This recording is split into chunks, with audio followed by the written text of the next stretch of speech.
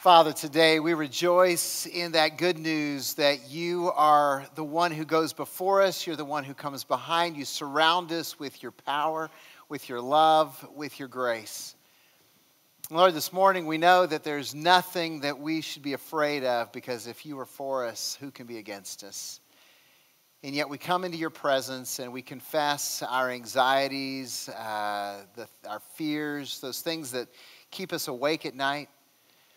And we bring them to you, Lord, asking that you would give us peace and strength and courage. Whether we're anxious about our health and life and death issues, about our family, our marriage, our kids, or about our finances, Lord, we know that you are the one that we can trust. So this morning we come and we simply ask that you would speak into our lives, that we would sense your presence and your power, and that we would leave here changed. We ask this in Jesus' name. Amen. I'm going to invite you to take your Bibles or your Bible apps and turn to the Gospel of John, the 18th chapter. Gospel of John, chapter 18. This is the fourth Gospel in the New Testament. So Matthew, Mark, Luke, and John, chapter 18. If you don't have a Bible with you, then grab one of these that looks just like this. They're in the pew all around you. Turn to page 1151, and you will be in John 18 in the text we're going to be looking at today. And by the way, if you need a Bible, you want to read and study God's Word, then feel free to take one of these with you when you leave. Now, if you want to go to the swap mart and sell it, no, that's not what it's for. But if you're going to use it, then we want you to have it. It's a gift to you. Hey, while you're finding John 18, and I know Pastor O.C. mentioned a whole bunch of things that are going on, let me mention one other event that's happening right now, and that is, it's not really an event, but it's an opportunity for you to feed your soul and grow as a person, as a couple. We're in the midst of our sign-ups for spring session life groups. Now, we believe that life change happens in the context of life groups, and so we want everyone to be in a life group. And if you're not in a life group, then we want to encourage you to stop by the tables on your way out and sign up for one of the two session options that we have for the spring session. Now, it's a 7-week session, starts right after Easter, ends before school is out. And you can do a session where it is a life group built around the sermon and what we've talked about and further study, and you get to discuss that and learn more related to the topic. Or you can sign up for a married life group.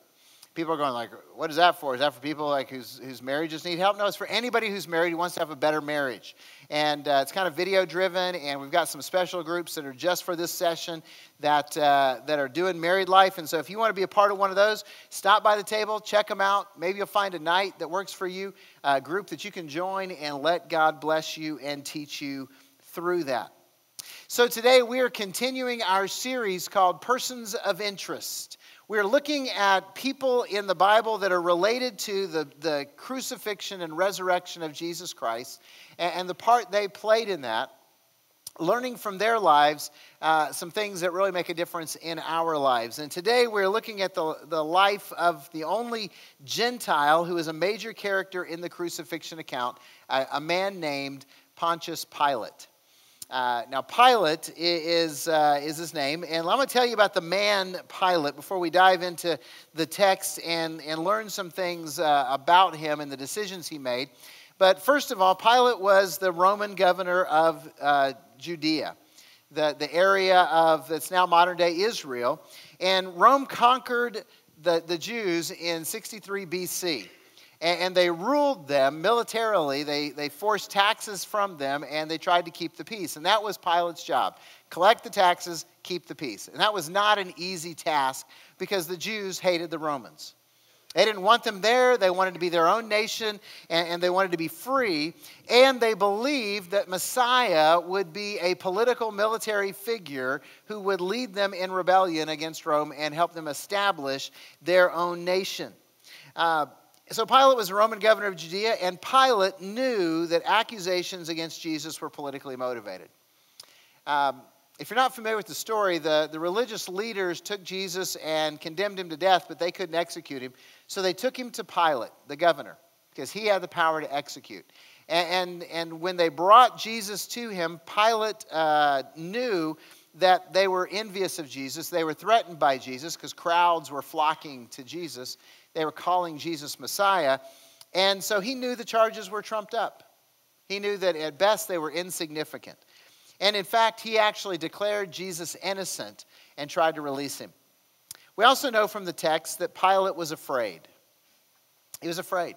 He was afraid of Jesus. His wife had a dream, and she said, "Have nothing to do with this man, because I suffered terribly in my dream because of him." And of course, when Pilate heard from the religious leaders that Jesus claimed to be the Son of God, he didn't want to have anything to do with him because he thought, I don't want to mess with somebody who's God's son. But he was also afraid of the religious leaders because they threatened the peace of the land. And basically, since it was his job to keep the peace, they threatened his job. And so in the end, Pilate was more afraid of losing his job than he was of executing an innocent man. And then Pilate tried to absolve himself of guilt. If you're familiar with the story at all, then what do you imagine Pilate doing whenever you think about him? Washing his hands. Washing his hands. Because when he handed Jesus over to be crucified, he washed his hands to symbolize that he was not guilty, that he was innocent of this man's blood, is the way he put it. He tried to absolve himself of guilt while he was doing something that he was guilty of. Now, let me just share a tip with you. If you're about to do the wrong thing for the wrong reason, do not publicly declare yourself innocent.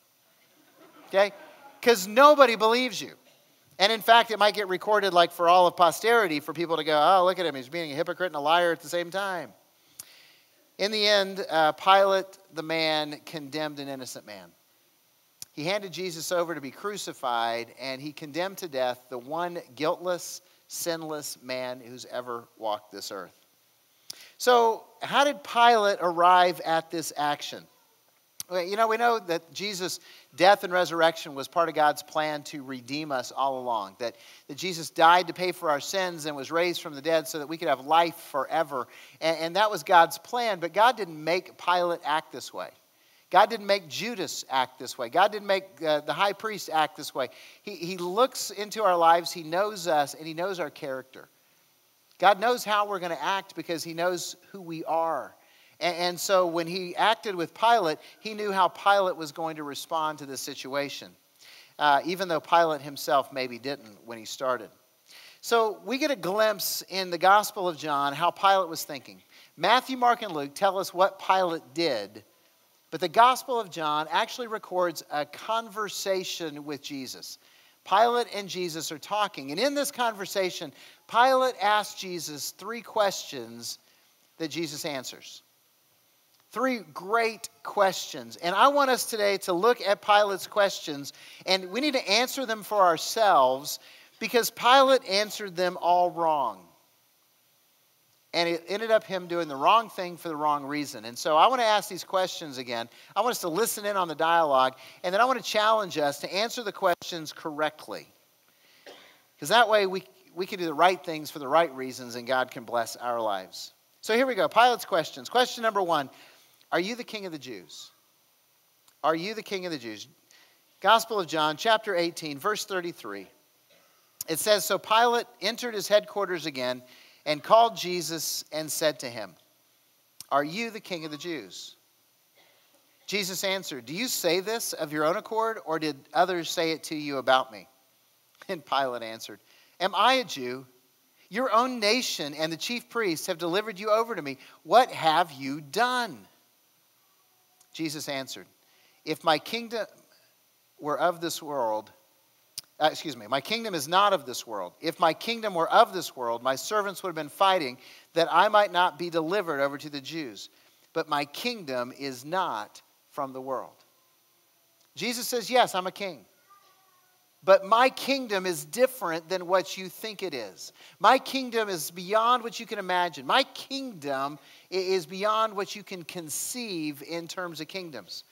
Because Jesus is the king, and his kingdom is based on love and mercy, not power and domination.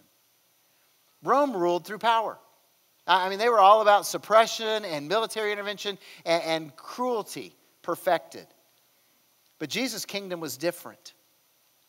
And Pilate got the answer that he asked for. Are you a king? Yes.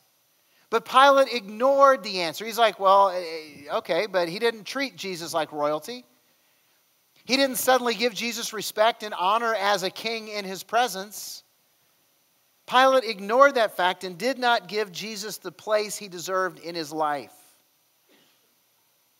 Please make no mistake, Scripture is very clear that Jesus is the King of Kings and the Lord of Lords. That when everything is said and done and this world is finished, Jesus is the last man standing. There is no one else. All of his foes will be completely and ultimately defeated. And the Apostle Paul puts it this way: at the name of Jesus, every knee will bow, of that which is in heaven and on the earth and under the earth, and every tongue confess that Jesus Christ is Lord, to the glory of God the Father. Which means it doesn't matter if you're for Jesus or against Jesus. At some point, we're all going to recognize that Jesus is the King. So Jesus is the King. How are you going to respond? Are you going to ignore him like Pilate did? I mean, Pilate said, are you the King of the Jews? And Jesus said, yes. And Pilate went, okay, it doesn't matter to me. I mean, did he act any differently? He said, okay, so what? Are you just going to disregard the reality that Jesus is the King of Kings? Are you going to ignore that fact and live your life in neutral? Kind of being a spiritual Switzerland. You know? I'm not going to take sides. I don't want to offend anybody. So you just kind of do your own thing and ignore him. Jesus is the King. Are you going to rebel against him? Are you going to live your life actively opposed to Jesus, his teachings, his values, his church, his kingdom? Because there are those who are living in opposition to Jesus right now. You think, well, this is a church. Would anybody here be opposed to Jesus? Well, I don't know. Maybe someone tricked you into coming. Could be. But right now, there are people in our culture who are opposed to Jesus and his values and his people and his kingdom. They want that to be a private thing. They don't want you to bring that into the public square. They don't want you to talk about it out loud. They don't want you to represent Christ and his values in any way, shape, or form openly. And so there are those in our society, in our culture, who are opposed to Jesus and his values and his kingdom. And there are people in our world that are opposed to Jesus and his values and his kingdom. We know this, and we see it most clearly modeled by the Islamic terrorists who last month took 21 Egyptian Christians and cut their heads off because they were Christians. There are people who are living opposed to Jesus as king. Or will you submit to Jesus' kingship and serve him with your life? Will you identify yourself as belonging to Jesus? Will you live his values and advance his mission? You see, Jesus is the king. How are you going to respond? There's a lot of people who with their words claim allegiance to Jesus, but with their lives they live like Switzerland. That's why Jesus asked this question: why do you call me Lord and do not do what I say? Jesus is the king. What's your response to him? Second question. Pilate asks, what is the truth? What is truth? Continue the conversation. Verse 37, John chapter 18. Then Pilate said to Jesus, so you are a king. Jesus answered, you say that I am a king. For this purpose I was born, and for this purpose I have come into the world, to bear witness to the truth. Everyone who is of the truth listens to my voice. And Pilate said to him, what is truth? Now, Jesus answered the question about as bluntly as you can. He goes, hey, look, everyone who's of the truth listens to me. They listen to Jesus.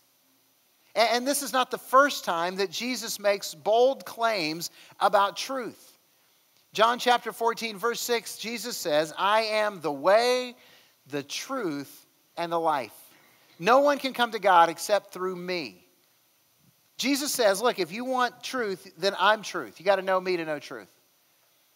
John chapter 8, verse 31, 32, Jesus said, if you live in my words, if you abide in my words, you are truly my disciples, and you will know the truth, and the truth will set you free.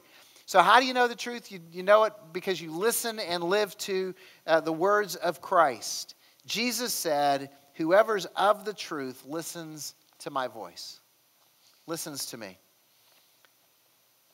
So what is truth? Who or what determines truth for you? What is your source of truth in your life? Who do you believe over all else? You see, Pilate believed and trusted himself. I mean, he asked Jesus the question after Jesus told him, hey, if you're of the truth, you listen to me. Pilate's like, yeah, what's truth? I don't care. I'm going to believe myself. I'm going to do what I want. It doesn't matter what you say.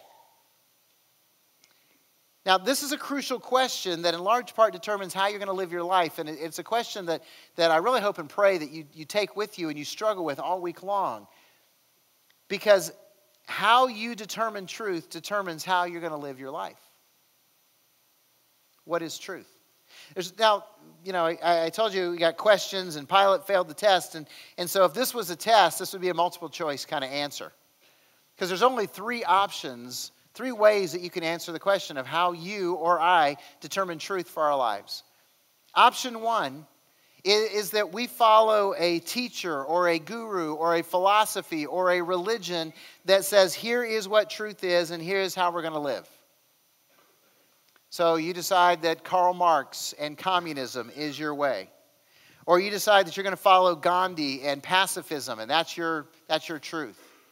Or maybe you decide that everything that Oprah says is true, and so you're going to be a follower of Oprahism.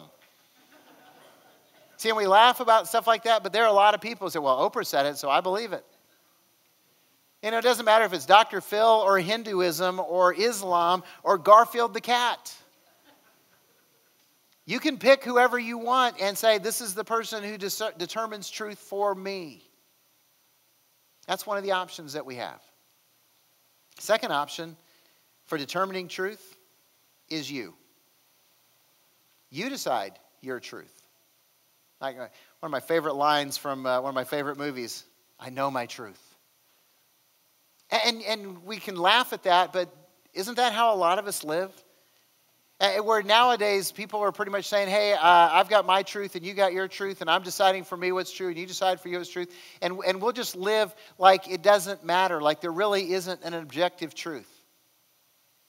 I'll decide the answers for me that work, you decide for you. And it's all good. And guess what? You can decide that. Just admit that that's what you're doing. That you've decided that you're the final arbiter of truth in your life. That what you're saying is, I know more than anybody else. I know more than God. And I'm going to decide for me. And by the way, pride tempts us to do this all the time. Pride wants to tell us, hey, you're right. Right? Because don't most of us kind of live our lives thinking that we're right? Come on, are you always right? Am I the only one in this room who goes into an argument believing that my position is correct and everybody else is wrong? Am I the only one who sits around with friends thinking, hey, if we ran the world, it would be a lot better place than it is right now, right? We can fix all these problems if they just listen to us because we know what's true. So you can follow a guru, a teacher, a philosophy. You can follow you. Or you can decide that Jesus is truth. After all, he claimed to be the personification of truth. I am the way, the truth, and the life. But if you believe that Jesus is truth, then that means that you submit your knowledge and your opinions to his word. If you abide in my words, then you are truly my disciples and you'll know the truth and the truth will set you free. It means that the Bible influences your life, your values, your opinions, your actions, your behaviors. It means that we submit to the truth of God's word at every point in our life. And by the way, as a church, we've already decided to do that because our first essential doctrine is this. We believe the Bible is the inerrant, inspired word of God that tells us what to believe and how to live. That's our decision to say, hey, Jesus is truth, and we're going to practice that. And so we study the Bible to learn about ourselves, that we're sinners, that we're hopeless, that left to our own devices, we will be self-destructive people, and that God has rescued us through Jesus Christ and His sacrifice on the cross, paid the debt for our sin, and that if we trust Jesus, we have life eternal. And if we don't trust Jesus, then He's going to leave us to live forever in our destruction and pain. So we study the Bible, God's Word, to learn the truth about God, that God is King, that He is holy and just and righteous and pure and loving and kind and merciful, that He is Savior and Redeemer and friend. We study the Bible to learn about the world, that it's messed up. You already knew that, right? That's one thing you don't have to study the Bible to figure out. But we study the Bible to learn why it's messed up and what God's going to do about that, what He's done in Jesus Christ, and how in the end, if you're a follower of Jesus Christ, you win. You can't lose. That's why we don't have to panic. That's why we don't have to be afraid. Whom shall we fear? We study God's Word to learn the truth about relationships. That we're to love the Lord our God with all of our heart and soul and mind and strength. And we're to love our neighbor as ourselves. That we're to be kind and compassionate, forgiving one another. That we're to serve one another and care for one another. You see, and if we live that way, it'll change our lives. So if you agree with Jesus that He's the truth, then your entire life is built on the authority of Scripture. So how do you answer the question, what is truth? Then Pilate's third question. Do you not know that I have authority? Flip a page to chapter 19. We're going to pick up the story in verse 9. What happens is that Pilate goes out to the religious leaders and tells them that Jesus is innocent. He punishes Jesus. He has him whipped brutally, brings him out, says, is this good enough? And the people say, no, you got to crucify him. He claimed to be the Son of God. He's an enemy of Caesar. You got to crucify him. And then Pilate comes back in and he's distressed. And we pick up the story in verse 9. In fact, he's afraid. And he says he entered his headquarters again and said to Jesus, where are you from? But Jesus gave him no answer. So Pilate said to him, you will not speak to me? Do you not know that I have the authority to release you and authority to crucify you? Pause right there. Pilate is upset with Jesus. He is irritated at Jesus because Pilate knows he's losing the day. The chief priests are going to get what they want, and Pilate doesn't think they deserve it, and he wants to protect Jesus. So he says, Jesus, give me something. Work with me here. Come on, I'm trying to save you. Don't you get that? I'm trying to rescue you. Hey, don't you love the irony in that?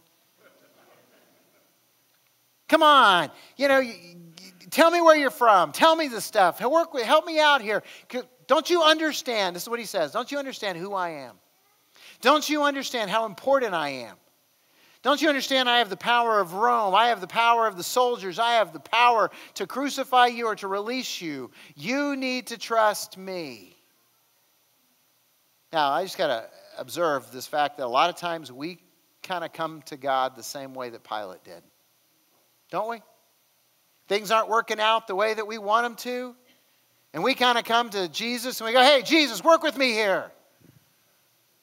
Don't you know who I am? I'm serving you. I'm going to church. I'm giving money. I'm doing good things. I helped out with the car show yesterday. Come on, I'm trying to do something for you. I'm trying to bless your kingdom, and you're not. I need you to heal this. I need you to fix that. I need you to clean up my messes. Come on. By the way, Jesus wasn't impressed with Pilate, and Jesus isn't impressed with you. He's not. He knows us and he loves us, but we kind of get a little full of ourselves at times. And, well, listen to how he responds to Pilate. Remember, Pilate's going off. He's kind of crazy. Do you not know that I have the authority to release you and the authority to crucify you? And Jesus answered him, you would have no authority over me at all unless it had been given you from above. Therefore, he who delivered me over to you has the greater sin. That's a nice consolation prize, isn't it? Hey, you're less guilty than those chief priests, but you're still guilty. Pilate wants Jesus to trust in his power, and Jesus responds, I'll trust my Father who gave you your power. I'm going to trust my Father to take care of me, not you. So today, who are you trusting to take care of you? Who are you trusting to protect you, to provide for you, to help you in your hour of need? Are you relying on yourself, on your abilities, on your skills, on your strength and your wisdom? Are you relying on your bank accounts, or your investments, or your weapons? Or maybe you're relying on your friends, or your family, maybe your spouse. Maybe you're relying on the government, or lawyers, or a fraternal organization to advocate for you. Or are you trusting in the God that you cannot see, who offers you eternal life, who paid for your sins, and who promised to never leave you or forsake you? Who are you trusting in? Now, I know right now the easy answer is, I'm trusting in God, because we're in church. And that's the right answer, isn't it? Hey, some of you are sitting there going, hey, if this is a test, I got this one right. I can write down trusting in God, turn it in, and pass. It is so easy to say the right answer, isn't it? We trust in God. We're trusting in Jesus. It's all good. But are we willing to rely on God even when we're about to get crucified? Because that's what Jesus did. He knew the pain that was ahead of him, and Pilate was offering him a way out of it. And Jesus said, no, I'll trust the Father, even if I get crucified. See, most of us want God to do it our way. We want God to ride in and rescue us from the pain before it happens. We want him to heal us, right before we get sick. We want him to fix our messes, so that we don't have to pay the consequences. And when he doesn't, do we still trust him? Let me be really direct. If we're not trusting God in our relationships and our families, we're not going to trust him with our lives. And if we're not trusting God in our business, in our career, in our work, we're not going to trust him with our lives. If we're not trusting God with our money, are we really going to trust him with our lives? Who are you trusting to take care of you? Pilate was face to face with Jesus. He asked him great questions, and Pilate answered them all wrong. Today, you're face to face with the living God. We ask the questions. How are you going to answer them? Are you going to choose to trust God, listen to the voice of Jesus, the voice of truth, and submit to him as king? Or are you going to go on living life your way? Let's pray. Father, we confess that so often we live life our way. We trust ourselves. We consider our own wisdom. We don't want to submit to anybody. And so we offer up that confession knowing that your grace and mercy are abundant, that you're willing to forgive us and love us and continue walking with us on this journey. So Lord, today let us hear your voice. Each and every one of us in this room, let us have the courage that we need to follow you, to submit to you, to listen to your truth and not our opinion, and to trust you even when we don't see how you're going to rescue us. Because we can't do it without you. We need you more than anything else in this world.